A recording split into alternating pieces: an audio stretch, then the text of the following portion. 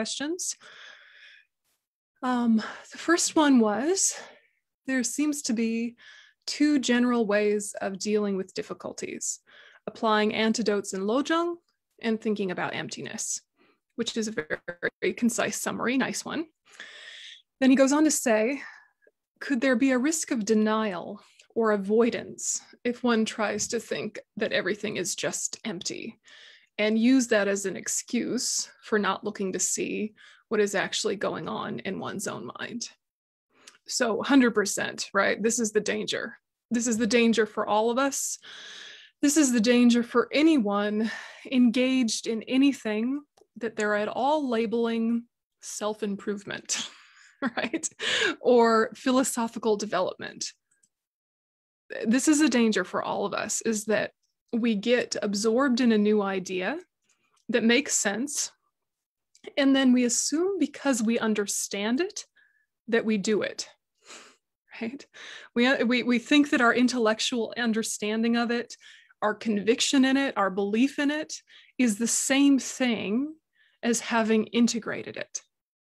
And then we start to act as if we already are embodying it, when in fact it's still living in the realm of intelligence and just kind of percolating down and gradually digesting. So think of your Dharma practice a little bit like there's a big funnel on top of your head, and at the top of the funnel is all of the things that you've heard and that you understand. But then the tiny part of the funnel is like dripping down drip by drip into what you actually embody, into what you've actually integrated. So you've known most of your adult life, all of your adult life, that having patience is useful, right? But does that mean that you're always patient? You already believe it. You already think it's a good idea. You're convinced. But that doesn't mean that you live it all the time, right? But probably you live it more than you did as a teenager or a young adult, you know, theoretically, right? Theoretically, some of us have lost our patience as years have gone by, but anyway, you know what I mean. So what we want to avoid here is spiritual bypassing. Is this a word that you guys have come across? Yeah? No? Half? Half. So spiritual bypassing is basically because you understand how you should think about something, you assume that's how you already do think about something. All right? Or because you know how you should respond, you pretend as if that is how you actually are responding. So you're jumping over the actual experience in the present. Yeah, so take the case of patience because it's accessible. You know, someone is being really obnoxious at work, they're being really rude, they're being inconsiderate of others, and you think, I am a Dharma practitioner and should be patient so that I come up with creative and wise, skillful solutions. You know, like a robot, you think, I will do that, you know, but really you're just really mad. Yeah, you're mad. You think, how dare they? That is so rude. That's your actual reaction. But you know your reaction, quote, should be this Dharma reaction. So you like put a plastic covering of it over it and act as if you are patient when actually you're enraged. Right? This can happen to us. This is called spiritual bypassing. And, you know, it's the same as people who get a little bit fake plastic happy, you know, and you say, oh, how are things going for you? You know, and they just like are behind on their mortgage and in terrible debt and have filed for bankruptcy and all sorts of things are happening. And they say, oh yeah, it's all good. Oh yeah, it's all good. Yeah, fine. And you're like, is it? Is it really? You know? And there's a way of framing it so that it is all good and it is the path and it is fuel for practice, but it isn't yet. And to pretend otherwise skips a step, which skips integration, which means you don't go as deeply. And that's the best case scenario, that you just don't go as deeply. The worst case scenario is you become a glassy-eyed fanatic, telling lies to yourself about who you should be and how you should be, and you get into fundamentalist thinking and kind of the opposite of self-awareness. Yeah, you completely are like gaslighting yourself. So this is what can happen, and it's a real danger for all of us, not just Dharma practitioners, not just this topic. You know, you can get into therapy and start doing this. You could get into Greek philosophy and start doing this. You can get into science and start doing this. Because you understand a premise, you think that you've already applied it, and there's a gap. So you acknowledge the gap through a real friendliness and sense of humor about we are full of hypocrisy and full of inconsistencies, but we're growing, you know, like we're getting there slowly, slowly, you know, be nice to yourself about it and laugh at how inconsistent you are, because that shows that you're not too identified with it. You can tell that you've overly identified with your, quote, deficiencies if you get defensive when self-awareness brightens up or when someone calls you on your inconsistency.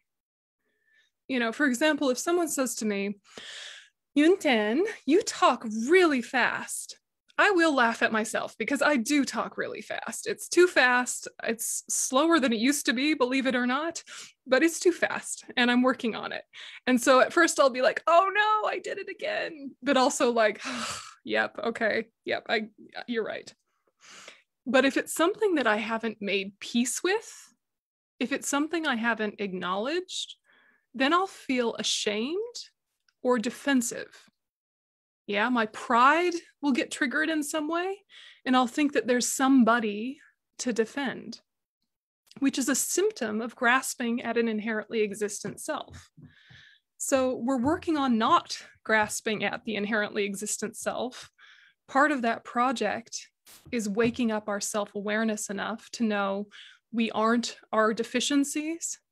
We also aren't our qualities. They just live here and we're working on them, you know?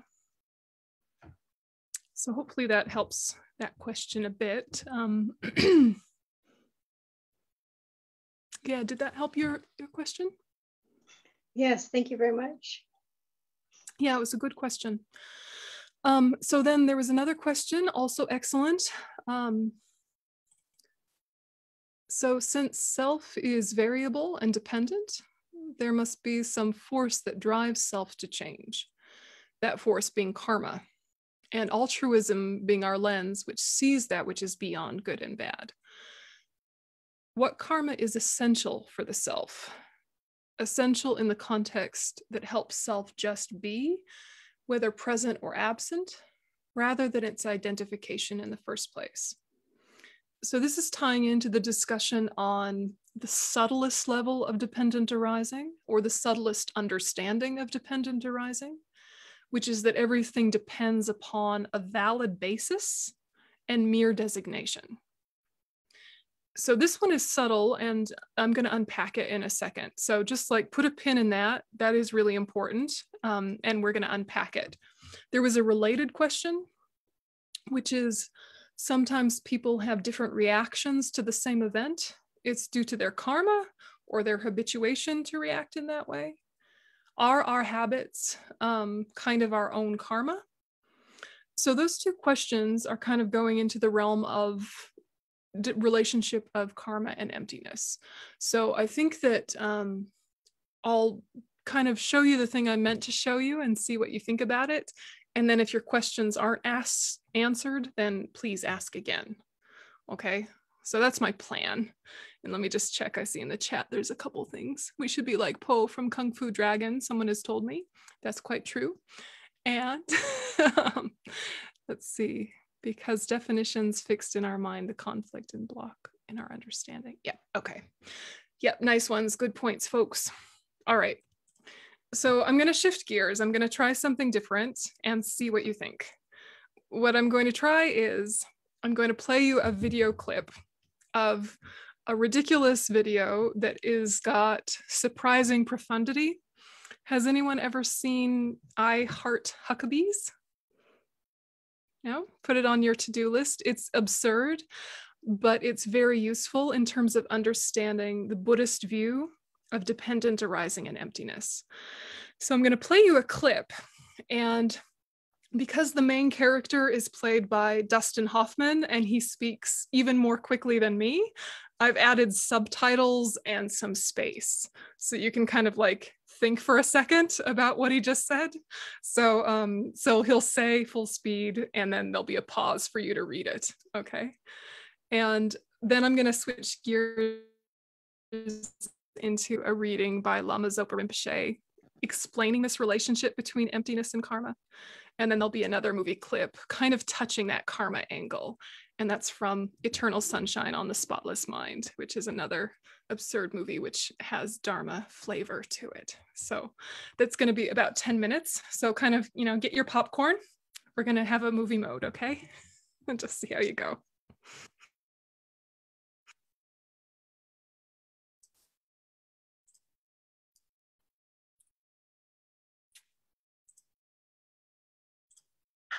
Okay, let's get started. It's part of my investigation. Yes. Say this blanket represents all the matter and energy in the universe, okay? You, me, everything.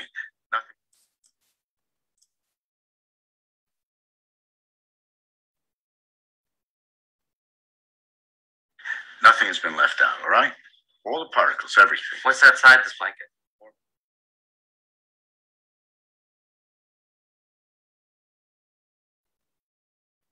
More blankets, that's the point. Blankets, everything. Exactly.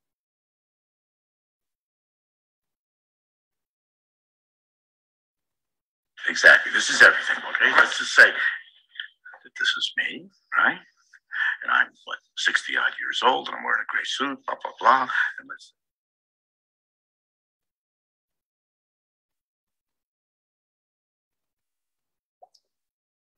and let's say over here, this is you, and you're, I don't know, you're 21, you've got dark hair, etc. And over here, this is Vivian, my wife and colleague. And then over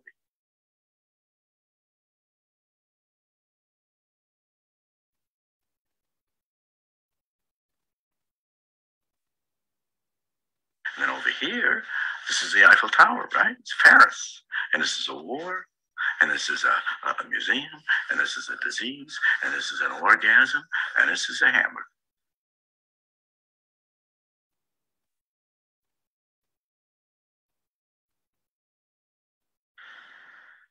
Everything is the same, even if it's different. Exactly.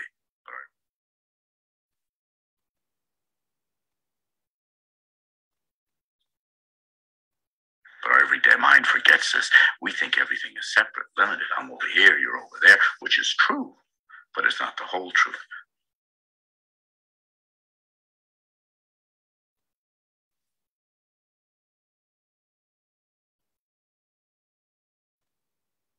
But it's not the whole truth, because we're all connected. Because we are connected. Sure. Okay? Yeah.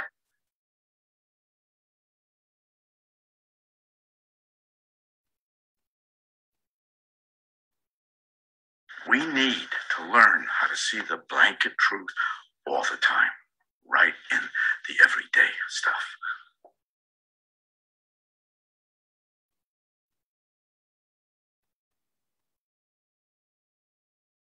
And that's what this is for. Why? Why what? Why do I need to learn how to see the blanket thing all the time in the everyday stuff? Well,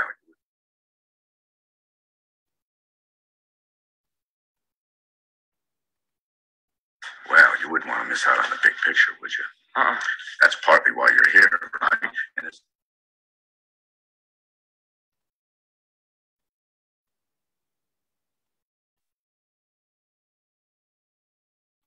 this is it. I'm talking about it right now. I mean, it'll take a while for you to get it, but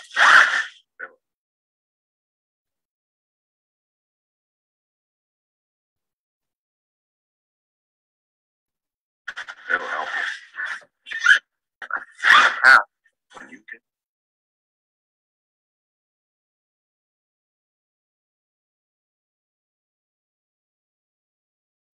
get the blanket thing, you can relax because everything you could ever want or be, you already have and are.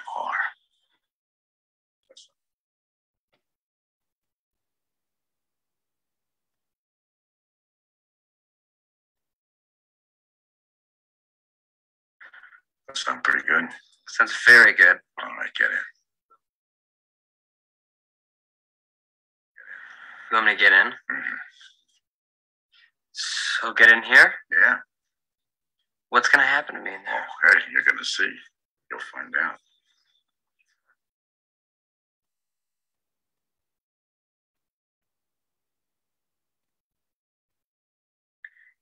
So back to mere labeling. In the case of a bell, the base has to have a certain shape and perform the function of ringing. That's what validates it. What is it then that causes us to label things positive or negative? What's the force behind all this? It's karma.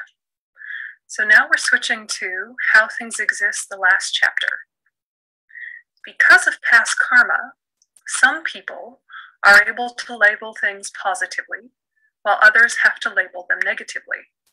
The underlying cause is karma. Therefore, you can see how crucial it is to purify past negative karma and not to create any more. In other words, how essential it is to practice Dharma. So the ignorance, holding the concept of true existence, is like a farmer. Karma, the action motivated by this ignorance, is like a field in which various types of crops can grow. Consciousness, on which karma leaves all the imprints, is like the seed. And of course, seeds also have imprints.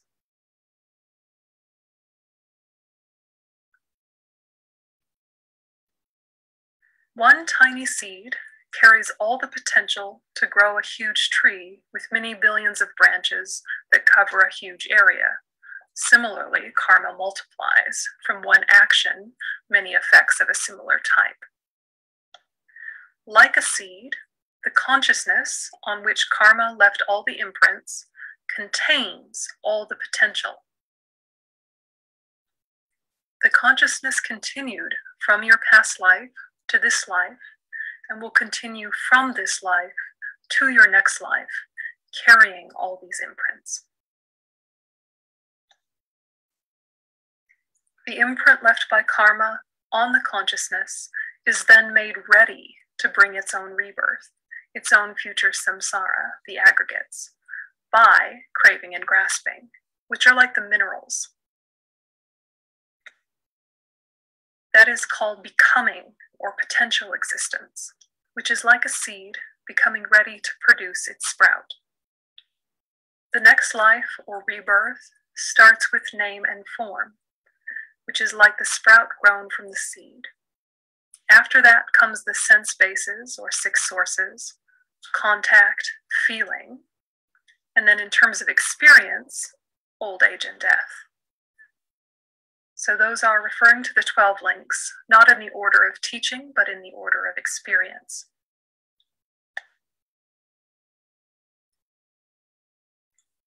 The conclusion is that from morning to night, from birth until death, whatever happiness and suffering we experience, and whatever good and bad objects appear to us, they all come from our consciousness, which carries all the imprints.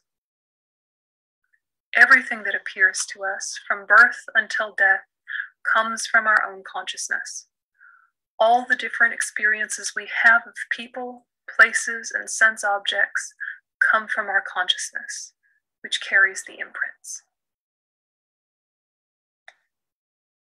It is not only that everything appears to us today and from birth until death comes from our consciousness, but also that the whole appearance of samsara comes from consciousness, which is our own mind. Not only that, but it comes from karma, which is also our own mind.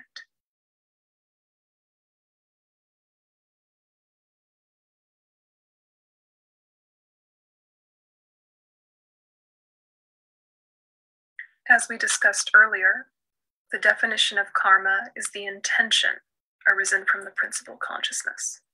So karma is our own mind. Everything comes from our own mind, from karma. Not only that, but everything that appears to us comes from our own mind, from ignorance.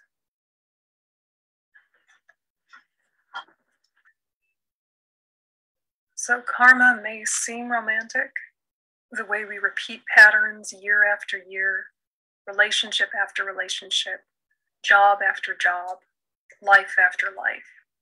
But it is actually extremely poignant, tragic even, how we keep reinventing the wheel. Consider the way things appear falsely to your mind as more than merely labeled, and try to break the habit of believing all the lulls in life, all the triumphs, and all the tragedies are as they seem. They're not.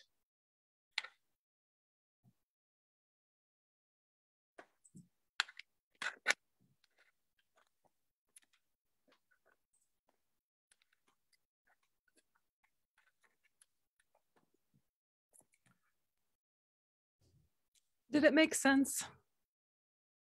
Yeah. So, yes, karma influences our appearances. Karma came from ignorance. Ignorance is conditioning all of our responses. Those responses leave seeds. Those seeds have imprints. So basically, we have this appearance of inherent existence, but then we reinforce it all the time. It's like it wouldn't be such a big deal if we just had like a moment of it, but we have this appearance and then we believe it, and then we act from that place, and then we suffer. So if we want to reverse that whole thing, we have to see that it was an illusion to begin with. Follow-up thoughts? Someone has written in the chat, same partner, different haircut. Indeed. Right. I've got a follow-up comment. Yeah. From the meditation we did before the break. You know, you have this sense, okay, this thing that I've been grasping at is not there. It doesn't exist. And so then my reaction is, well, oh my gosh, there's so much nonsense I've been doing to service something that doesn't even exist. I need to just throw all of this out. But then it starts to feel like it's a bit too dangerous to just throw everything out. Yeah, it's that line, isn't it? Because it, you know, you can think everything's empty of inherent existence, and then someone hits you over the head with a pot and you go, ow, oh, it doesn't exist, you know, like that's not what we're saying, you know. It's a razor's edge. It's a razor's edge between nihilism and eternalism. It's a razor's edge between acknowledgement of relative truth and belief that it is as it seems. So when we say relative truth, conventional truth, we're not saying not truth, we're saying deceptive truth. So there is something there, but it is so subtle, it's as if it doesn't, which is why we're not nihilists. But, you know, it's like we're tiptoeing to the very cliff and looking over the edge into nihilism and then taking just a tiny step back. His Holiness sometimes says the middle way autonomous view, which is slightly less subtle than our view, is maybe a more useful walking around strategy. The walking around strategy basically is that assume 90% of what appears to you is your own projection, and 10% is from the side of the basis. Middle way consequence school would say like 0.000000001 is from the side of the basis, and all of the rest is your projection. But that can make us go crazy, especially in the beginning. To think 90% of what appears to your mind is your own projection, which is conditioned by ignorance and karma, that's confronting enough, right? We usually think it's the other way around on a good day, right? On a good day, we think 90% is them, but sure, 10% is me. Sure, I'll give myself 10%. It's my projection, right? So even if we could reverse and think 90% is my projection, really? Oh my goodness, I make myself miserable, you know? How embarrassing. Yeah, it's interesting. So don't think there's nothing there. You know that there is. It's just not as it appears. Yeah, there's this reaction, which is there's so much I need to throw out because there's so much I'm doing that's wrong. Yeah. But where do you Yeah. Well, yeah, I think if you can live in an ethical way, avoiding the 10 non-virtues, and then kind of, I think, get rid of the idea that anybody is watching, like you live according to the 10 virtues, avoiding the 10 non-virtues, or, simply put, ethically. You live ethically, but without the idea that there's some God or some parent or some higher version of yourself clapping. You just do it because it's worthwhile in and of itself, even imperfectly. And that creates a habit of, I do my best and I let go. And I do my best and I let go, because my best is going to be imperfect while I have a mind with ignorance, but it's way better than just autopilot, which is what I've been doing from beginningless time. Just knee-jerk, instinctual, animal brain, lizard brain, True.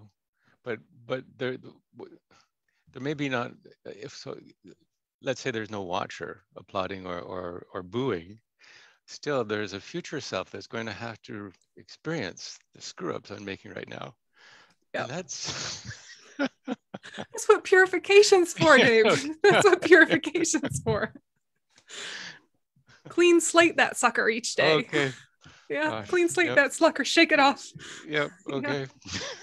And I guess that's the thing about just good old four opponent powers, right? Is that you got your refuge and your regret. That's easy enough. Some sort of remedy, right? Vajrasattva, meditation on emptiness, meditation on love, something, right? But then the resolve, that's the piece that takes a lot of self-awareness, because you have to really be honest about, for how long can I change without rebellion or without distraction or without, overestimating my abilities and then having a backlash and a burnout? The power of resolve is the hardest one, I think, because you can notice where you slipped off your path easy enough, I'm guessing. You're like, oh, you shouldn't have said that, at the end of the day. But how long can you not do it again is really how long can you stay awake, awake to yourself. And so to say, okay, just the rest of the hour, I'm not going to say that. And then you stretch it to the rest of the night, or tomorrow when I see so-and-so, and we usually gossip about politics, and we usually rant and rave about foreign policy, and we get all stirred up and angry, not even at each other, just at the world, and none of it is solving anything. We're just kind of entertaining ourselves with our own anger. Tomorrow I won't, instead of forever I won't. Just tomorrow. It's very AA, right? It's like very one day at a time, but that's a very practical psychology for yourself, because if you stretch it too far, you get overwhelmed and collapse. But if you bookend your day, solid motivation in the morning, solid purification at night, the years rush by and there's this continuity of meaning. Yeah, there's this continuity of, you realize your life has built this depth and this meaning over the years, and you actually aren't doing too bad. Yeah. And, you've been a Dharma student long enough that if you did a good, assessment, a self-assessment, you'd be like, yes, okay, I am better than 10 years ago. Maybe. When you're bad, you might be just as bad as you ever were. It just doesn't happen as often, right? Like when you do lose your mindfulness and you say or do the wrong thing, it could be just as awful as it was 20 years ago. It's just less frequent and possibly doesn't last as long. Maybe the intensity is toned down. Maybe it's not. Habits are hard to change. But don't think that if you slip up and you do something so out of your Dharma path and so like who you were before you met this, that it's like a failing of your practice. It's more like, look at all the days you didn't. Yeah, you gotta be nice to yourself, man. Right? This is hard. This is so hard. Gotta be nice to my future self. Exactly. And what you don't want is a legacy of guilt and shame. You want your spiritual path to feel empowering and joyful. And that every time you catch a mistake, you go, oh, I caught that one. Think of how many lives I never caught it.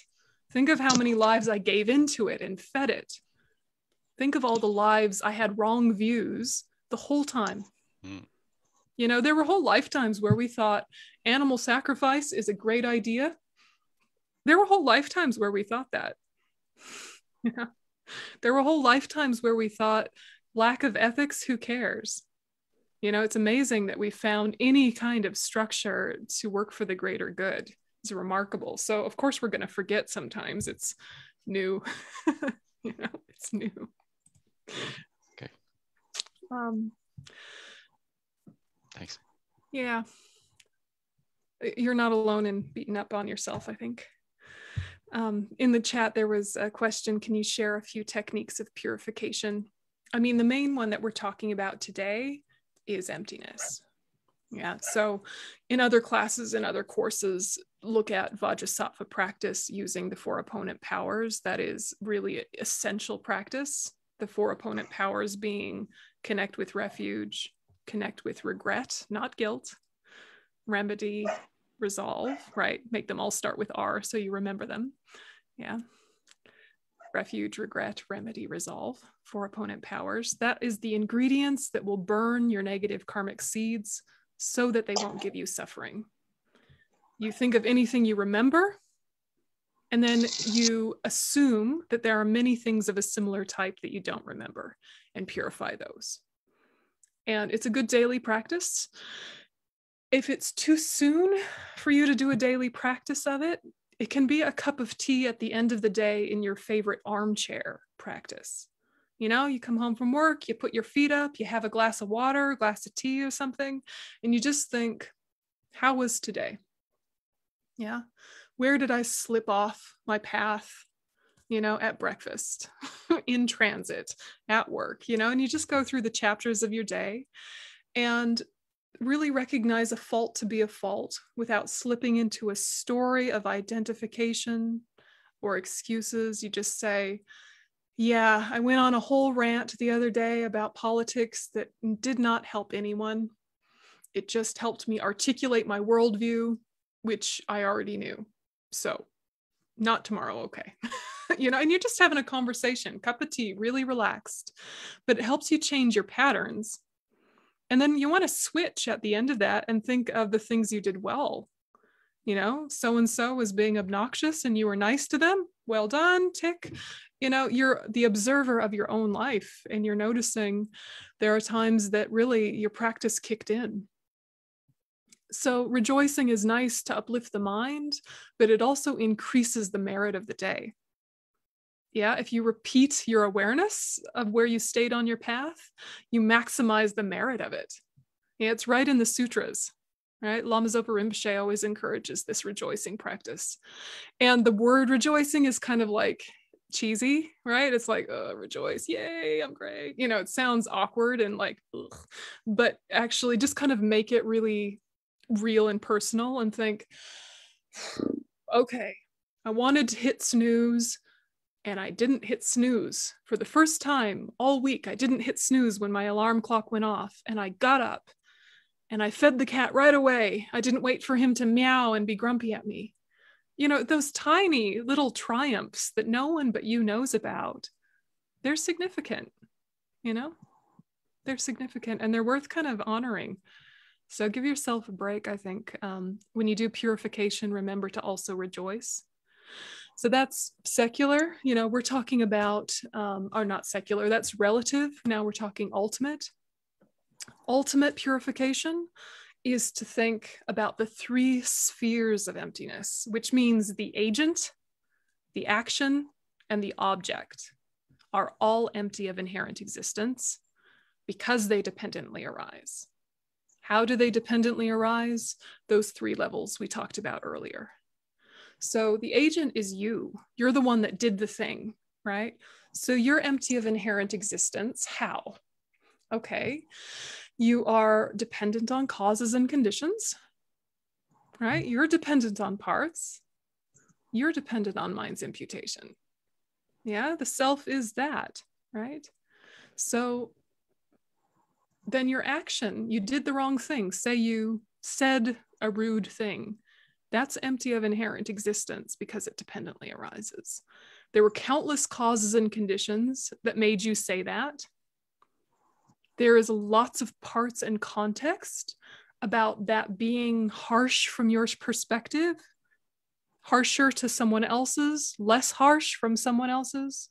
Yeah. So it being harsh is relative, right? And it even being harsh itself is merely labeled by the mind on the basis of those words, which many people have various opinions about.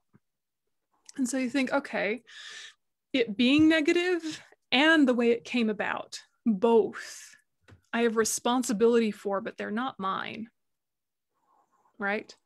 Responsibility, but not fault. Responsibility, but not fault. Responsibility, but not fault. Do you hear what I'm saying? Right? You're like, I did it, but not all by myself, right?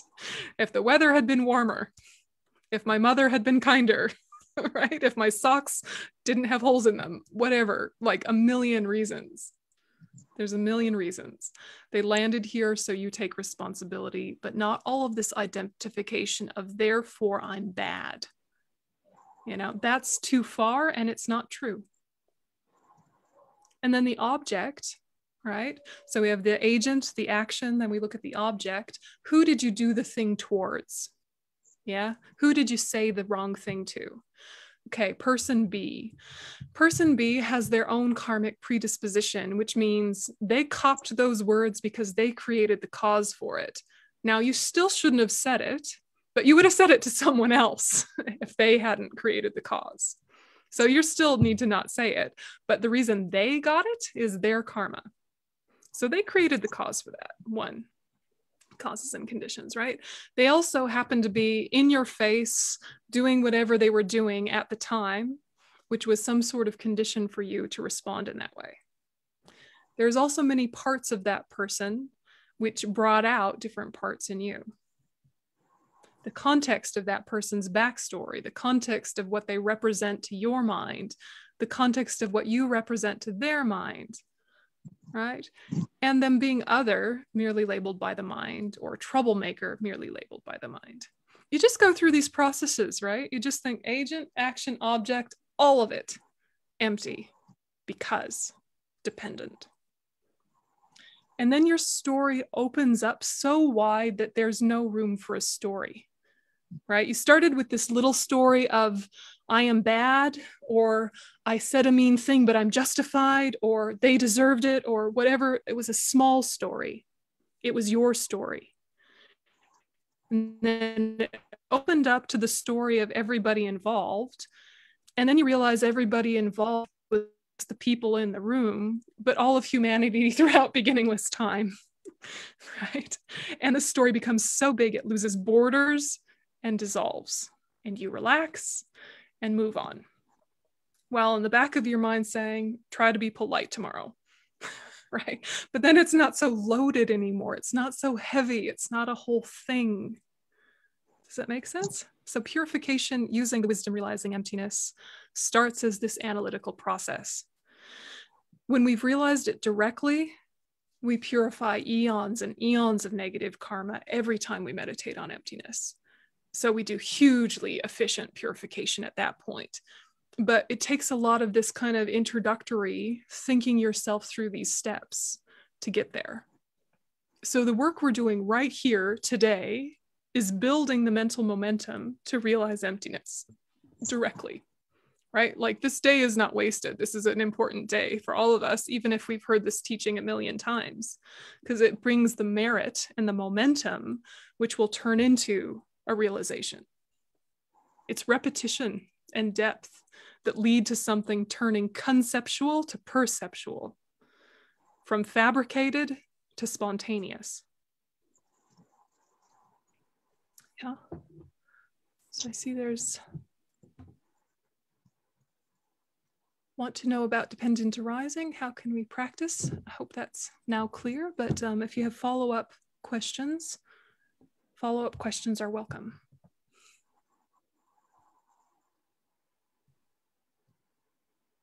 Ready to do a little bit deeper?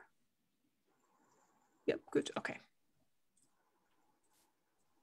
So the levels of dependent arising, remember, this is relative conventional nature of things, not the ultimate nature of things, but they're the accurate relative nature of things for a valid consciousness. So this is how we access ultimate truth, is by understanding relative truth accurately. Okay, so here are those three levels again. Causal dependency, which is relying on causes and conditions. Mutual dependency, relying on parts and whole and or context.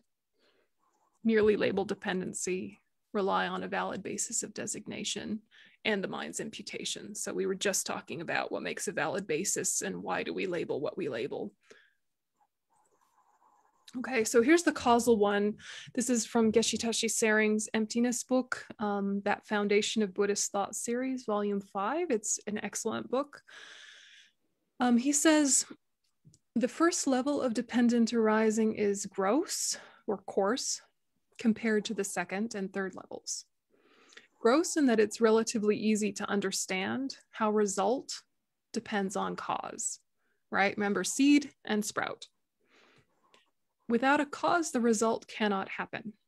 In many of his sutras, including the many kinds of elements, the Buddha reiterates one of his most important ideas. When this exists, that comes to be. With the arising of this, that arises. When this does not exist, that does not come to be. With the cessation of this, that ceases. So these lines are so profound and crucial because they clearly explain dependent arising. Things come into being in dependence on other things and events. Conversely, things cease or stop in dependence on other things and events. So in Buddhist terms, dependent arising within cyclic existence is shown by the 12 links of dependent origination. Remember the wheel of life with the monster that we talked about earlier and is good to go back to. Briefly, the explanation of how we cycle in samsara is due to the ever-repeating chains of causes and effects. We are reborn again and again because we crave rebirth. And we do that because we have form and feelings. And that comes about because we have consciousness and karma. And that comes from ignorance. And so ignorance creates craving, creates karma, creates delusions and suffering, creates rebirth, and so on over and over and over again forever until we break the chain. From the point of view of causal dependency, dependent arising means that each result is completely dependent on causes. This can apply to all impermanent phenomena, but every Buddhist master, from the Buddha to Nagarjuna to His Holiness the Dalai Lama, has emphasized that the main focus of our investigation should be on what is most important to us, how to overcome pain and difficulties and experience happiness and joy, right? So this is where it becomes real life. Yeah, real life is, I want more happiness. What are the causes for happiness? I want less suffering. What are the causes of suffering? This whole causal dependency becomes immediately smacking us in our face because we think, I want happiness, so I'm going to have a biscuit, or I'm going to have a vacation, or I'm going to have an affair, or whatever it is you're going to do. And those aren't the causes of happiness. But we think they are because of ignorance. Right? So this is right in our face, everyday life stuff. So if you can think about causal dependency, that everything has a substantial cause that's of a similar type to the result. So if I want happiness, I need to create causes that are in alignment with that, meaning positive, beneficial, constructive states of mind and actions of speech and body that are similarly positive. Then I'll have happiness. And not only will I have happiness, I'll be nicer to people and they'll have more conditions for their happiness to arise. And the world will be better and world peace and yay, right? So, don't let go of the immediacy of these teachings, just because there's a lot of words there. So Nagarjuna, this guy here with the snakes over his head, which are actually Nagas, Nagarjuna's famous text, Fundamental Wisdom, starts by praising the Buddha because he taught dependent arising. So in chapter 24, there's an examination of the Four Noble Truths. In chapter 26, an elaboration of the Four Noble Truths when he examines the 12 links of dependent origination. Geshe-la says that he feels that in order to overcome suffering and achieve happiness, we need to understand dependent arising on all the different levels, but particularly on this level of causal dependency. It shouldn't be underestimated, and we shouldn't skip a deep understanding of this level, thinking that the subtler levels are more important. Okay, so causal dependency related to causes and results, related to karma, all that stuff. How does that one sit? Any questions about causal dependency before we do more deeply with mutual dependency? Pop right in.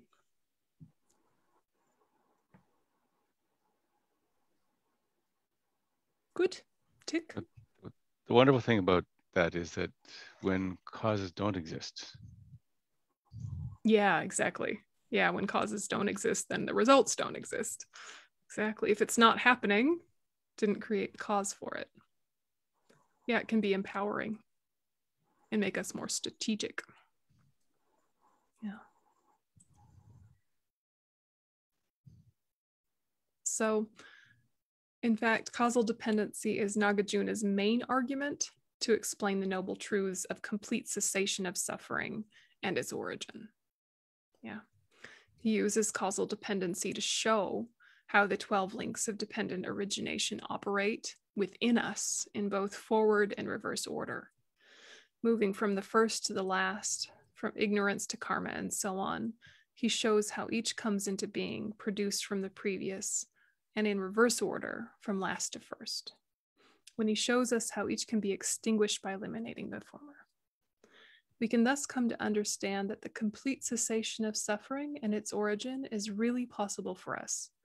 And for Nagarjuna and Prasangika masters, that kind of complete cessation within our mind stream is possible because the dependently arisen mind is empty of inherent nature. So that's the key sentence, right? Complete cessation of suffering and its causes is possible because the dependently arisen mind is empty of inherent nature. So remember, samsara is you. Yeah. Don't think samsara is I'm going out into samsara, right? We talk that way in Buddhist circles sometimes, like you're going to the grocery store, you're going out into samsara, right? Remember, samsara is what? The 5 aggregates appropriated and contaminated by karma and disturbing emotions, right? The 5 aggregates are basically the body and the mind, right? Form, the body, feeling, discrimination, compositional factors, primary consciousness, mind, right? So that is samsara because it's contaminated by karma and disturbing emotions, right?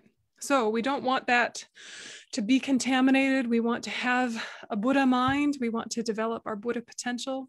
We need to look at that relative I and then see that it's empty of inherent existence. Yeah, the I in our own mental continuum. So Kevin was asking, does one have to break only one of the 12 links to be free of suffering? Yes and no. Yes and no. The crucial link is the ignorance link, but we also have a grand opportunity to disrupt the system in between feeling and craving. Okay, so the picture of the 12 links, there's feeling depicted by the guy with the arrow in his eye. That's the depiction of feeling, which is to show us that feeling is such a large part of our experience, we couldn't ignore it. Just like we couldn't ignore an arrow in our eyeball, right? So, you know, Buddhists are so graphic, right? You're like, oh, here's just a picture. We show it to children. He's a guy with an arrow in his eye, you know, like it's normal.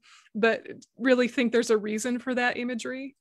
Feeling is significant. You know, sometimes people think Buddhists don't acknowledge or honor feelings, but feelings are important. What you're trying to do is to break the association between feeling turning into craving and grasping. So that's our window of opportunity, like in daily life. So if you can have a feeling of pleasant arise and then not chase whatever it was that was the condition for that, you start to break the chain.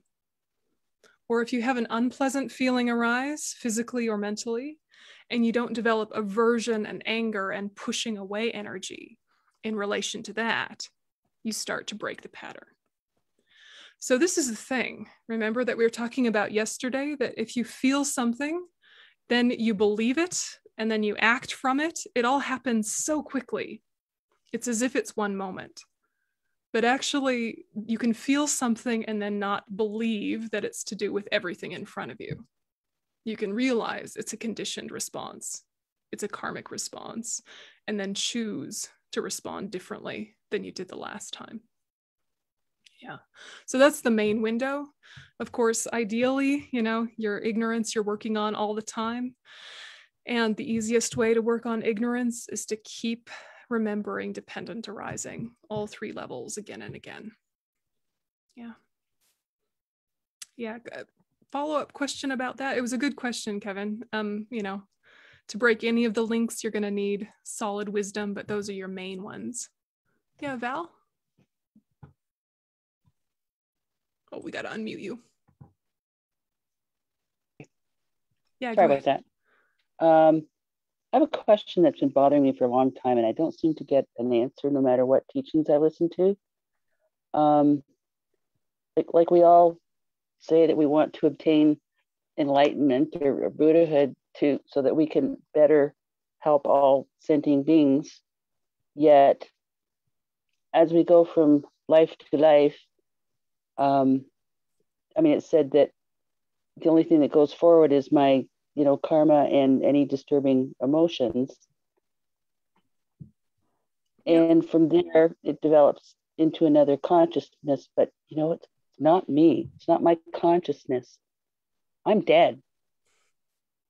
Nada, gone,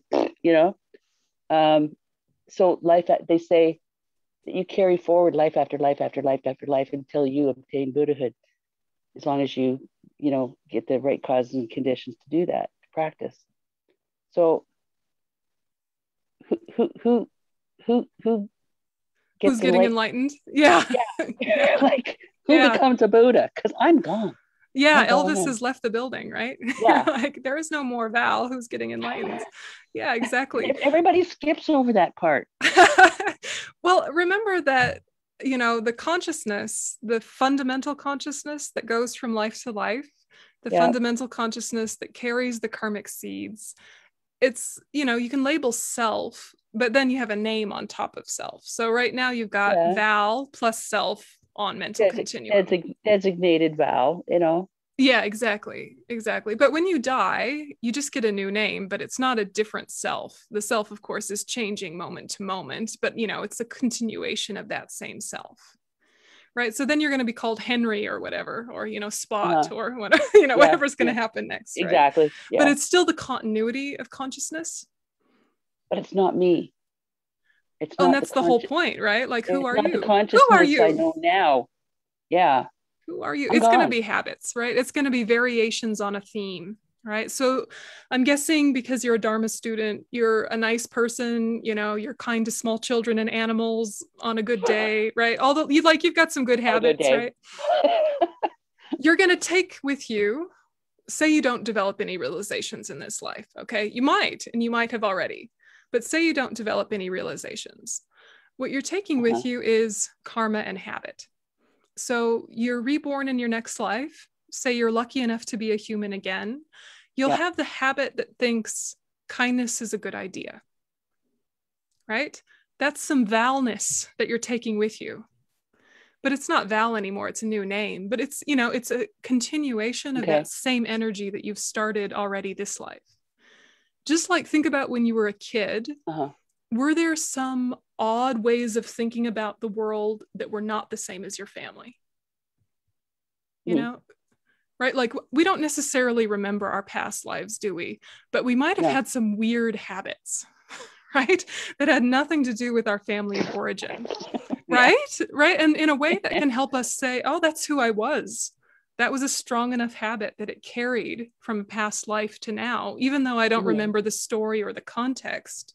It's a continuation. So also, it might have been one of those children that, wanted to stamp on ants and was like, haha, and burn them with magnifying glasses. That's unfortunate, but you probably grew out of it. And hopefully now in your next life, you won't do it. So we carried the good, we carried the bad. We just didn't carry the memory because our mind is not clear enough to carry the memory. Mm-hmm. Does that help, or do you feel stuck still? No, see, that doesn't answer the question, though. I'm sorry. Because is the problem that you believe that there is an inherent self? That might be the very core issue. No, it's just the question that I do believe that something goes from life to life to life to life. But the consciousness that I know as me will be gone. Well, yeah, that's true in one sense. Is that a problem?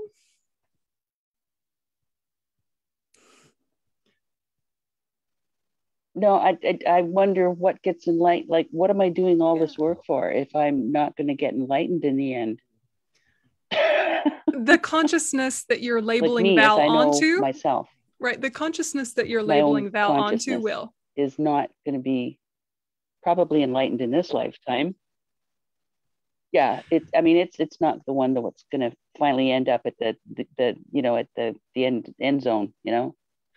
I guess it just feels like maybe this sense of identity, or ownership of the consciousness is maybe the thing to unpack. Because who were you in your past life? Whoever you were in your past life, right? I don't know either, right? But whoever you were in your past life has an influence on who you are now, right? You have the inheritance or the legacy of the habits you started in that life. Just similarly, your next life is going to inherit what you got up to this life. Right.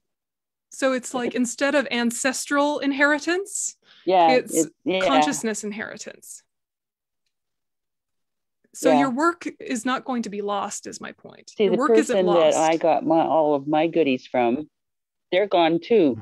Exactly, but you're still living the energy that they created. Yeah.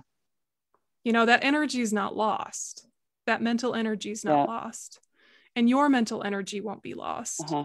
And without you in the chain of lifetimes, enlightenment would be much delayed for that consciousness. Your work isn't lost. Yeah.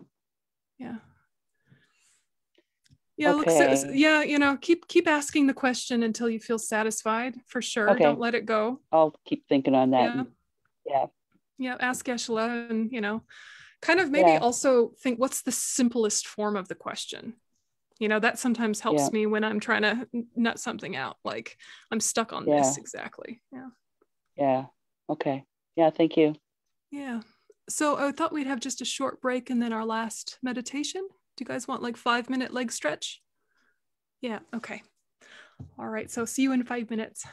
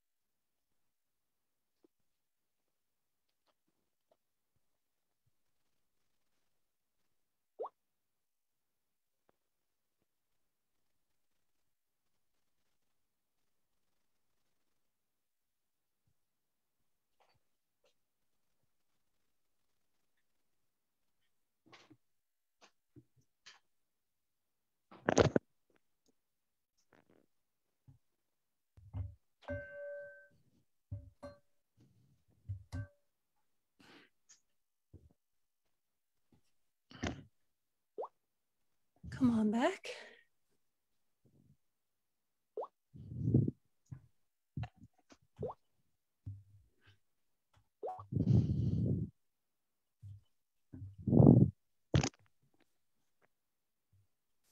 Okay. So I see there's some more questions in the chat, and in order to address them, we'd have to sacrifice the meditation. So I think we better do the meditation, but don't lose your questions, keep asking. I think, Dave, this is gonna be just the beginning of the conversation, right? You guys are doing DB on this subject? Yep. So don't lose your questions, they're good ones. So just take a minute and settle into meditation posture, nice straight back.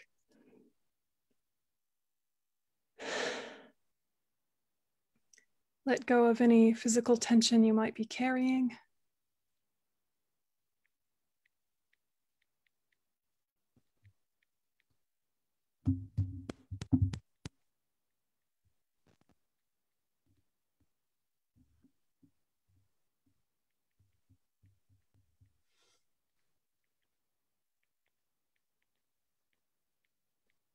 And then revive your positive motivation, refuge, and bodhicitta.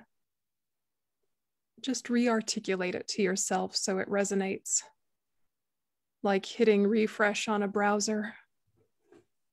Wake it up again.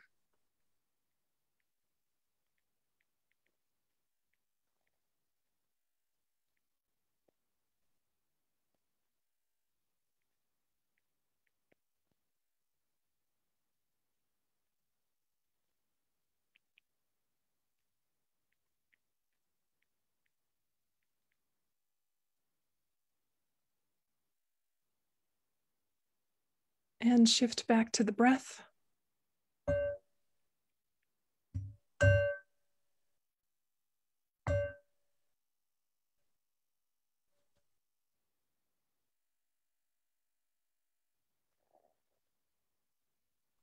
And we'll just watch the breath for about a minute, minute and a half. Allow any surface distractions to settle.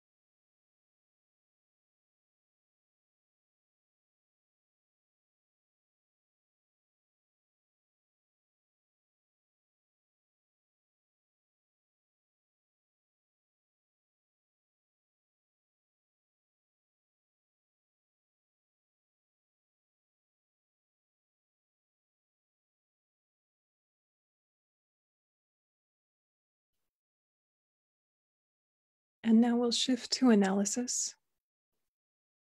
And we'll just explore in a very gentle, introductory way the object of negation, meaning the inherently existent self.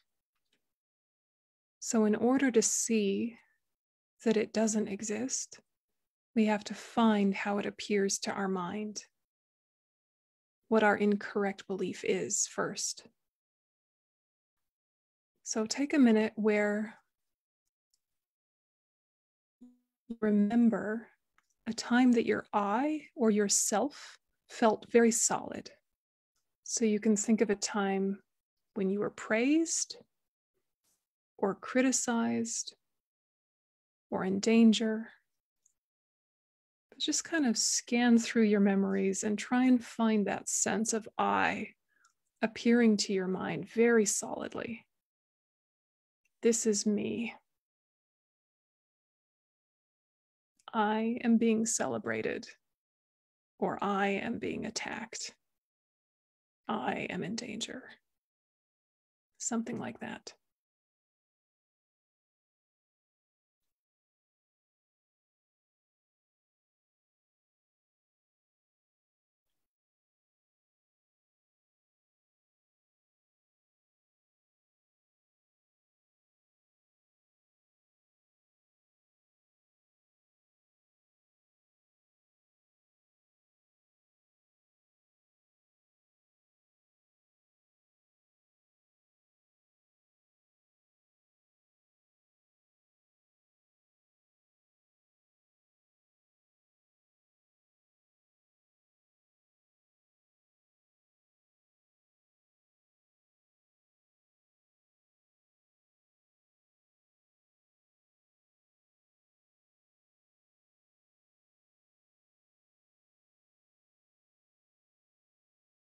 You can even say your own name to yourself a few times. Try to bring up to the surface that sense of self, that one that seems either the core or the boss.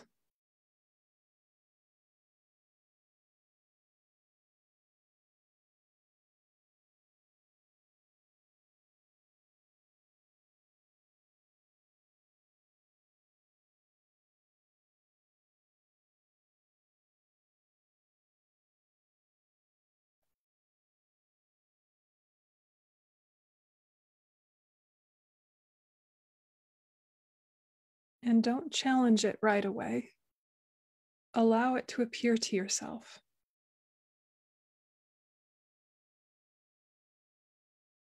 The impression you have of it. Clarify it and hold it.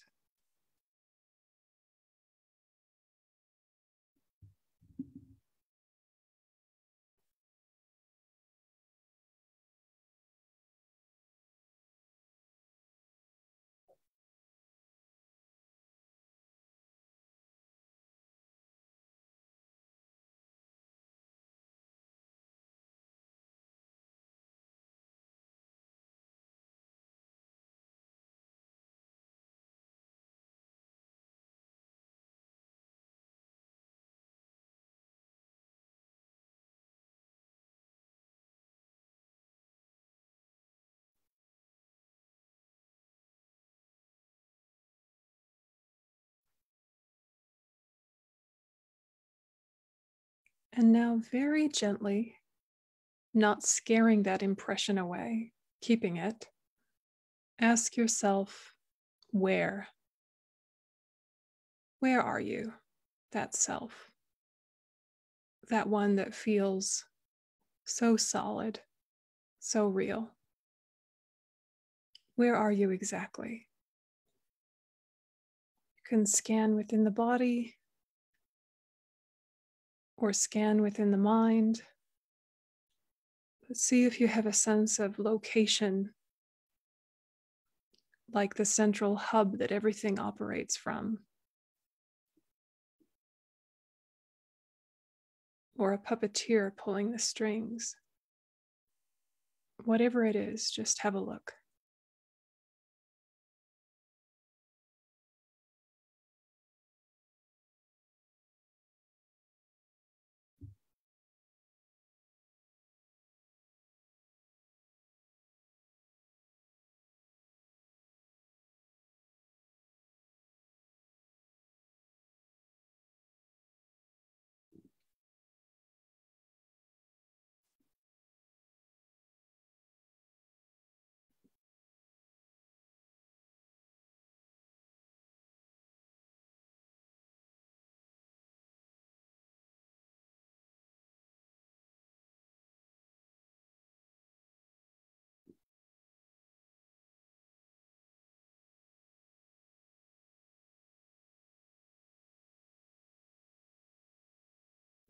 Does the self feel centralized at the heart center or in the brain?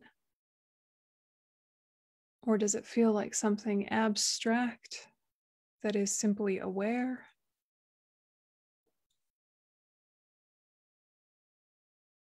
You're not looking for a correct answer. You're just looking for an experiential answer. What is the self like for me? Where and how does it seem to be?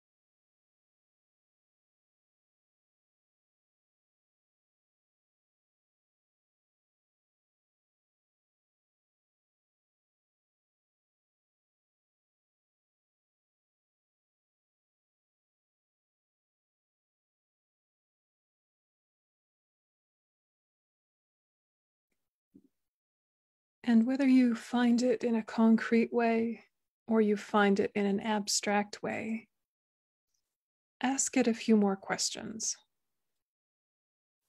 Ask it, are you unrelated to anything else?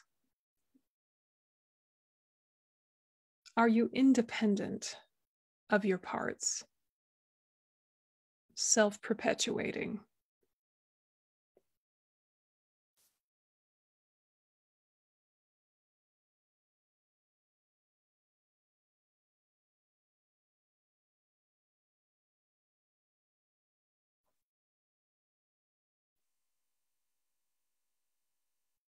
Are you other than the parts that you label self onto?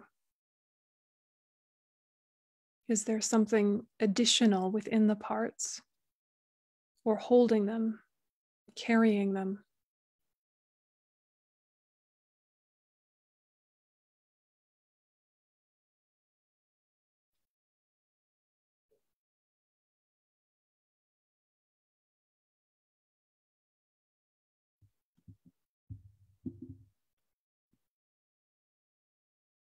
And for a moment, you might choose the idea of discernment or recognition as being the boss or the self.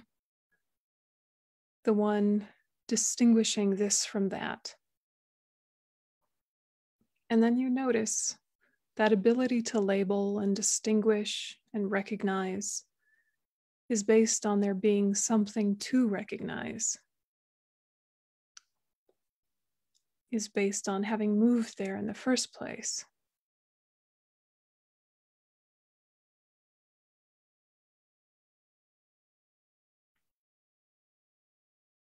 And so then you might think, oh, then I'm intention. I am my intention to move towards or away from different mental experiences and physical experiences.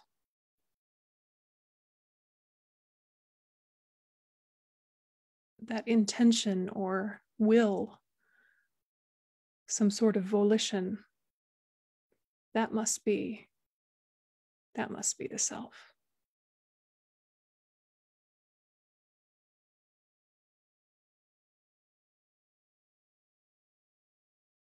And then you think, well, I'm only moving towards this or away from that, chasing this idea, avoiding that one, mainly because of how I feel. Pleasant, I chase. Unpleasant, I avoid. So maybe the self is feeling.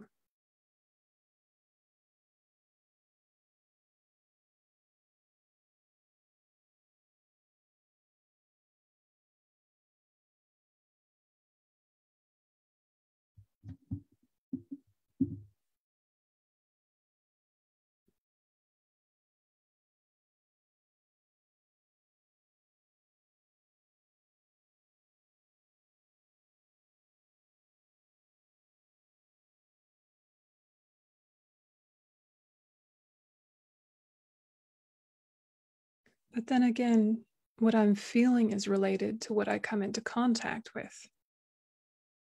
The meeting of sense power and sense object, consciousness. There's got to be some sort of catalyst for feeling. So maybe it's that contact. Maybe that's the boss. Maybe that's the self.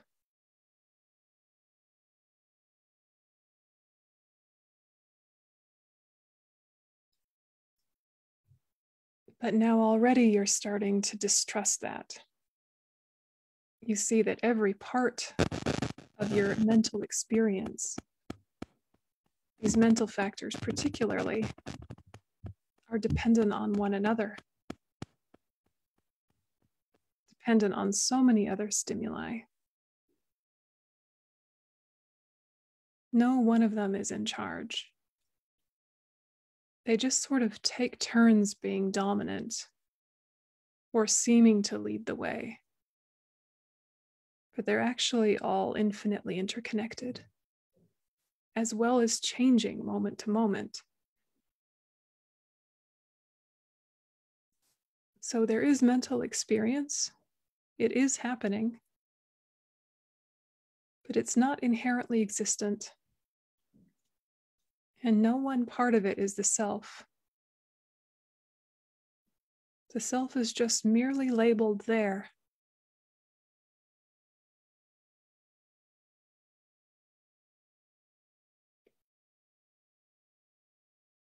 And so if the self is not the mental factors, maybe it's the main mind, the primary consciousness,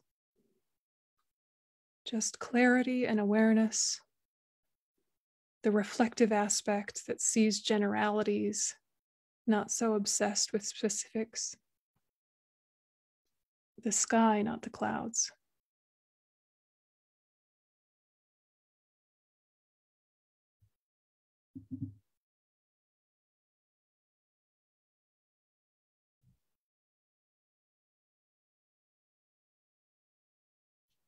Seems like it might be me.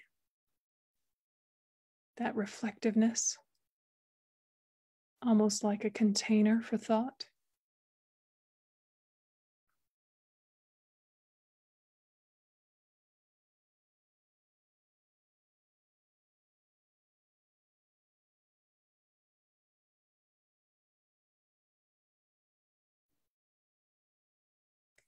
But no, in order to reflect, there must be something to reflect off of.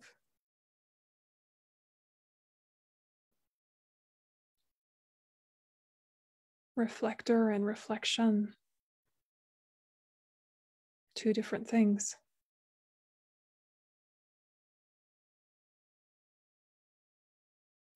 Dependent on one another.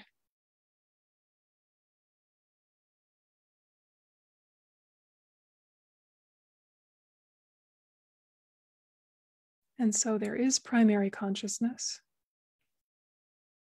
but it's not inherently existent. There is primary consciousness, but it is not the self.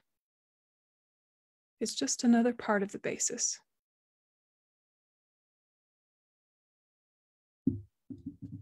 So see if you can find the non-finding of inherently existent self, that there simply isn't one.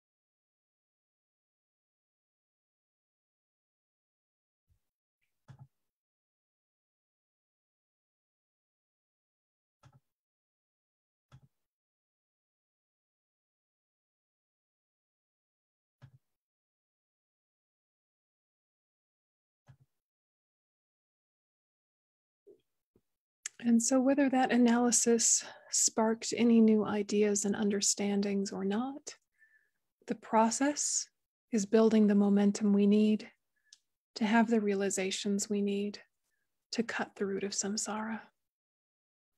So think that all of that energy goes into this dedication. Sancho Rinpoche, Mage Panam Ke Gyuchi, Ke Panyamba Me Pahi, Gone Gondu Pelwasho, Tony Dawa Rinpoche, Mage Panam Ke Gyuchi, Ke Panyamba Me Pahi, Gone Gondu Pelwasho.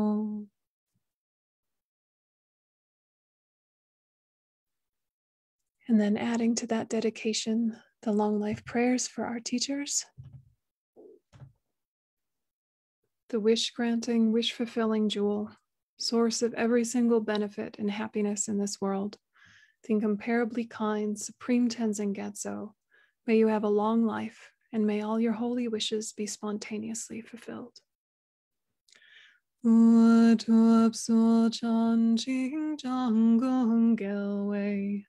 Tenzin Compelwe Kunzo Dua Pose Chuan Kowe Le Mondoro Pada So Du Je Gundu Shap Tencho.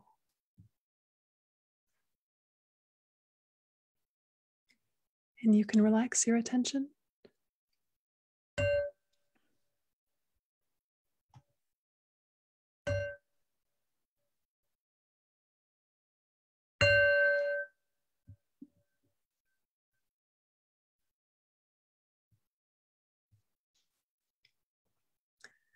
Okay, everybody, thanks very much. And thank you indeed so much. And have a good rest of your day. Great. And thanks very much for your beautiful questions. I'm sorry I couldn't answer all your questions, not enough time, but keep asking them. And see ya when I see ya. Thank you. Thanks, everyone. Please do come back. We'll be trying to make arrangements to have you come back and teach again. Oh, cheers. Yeah, Yes, great. yes, please. Thanks, guys. Thank you. Take care. Thanks very much. Bye.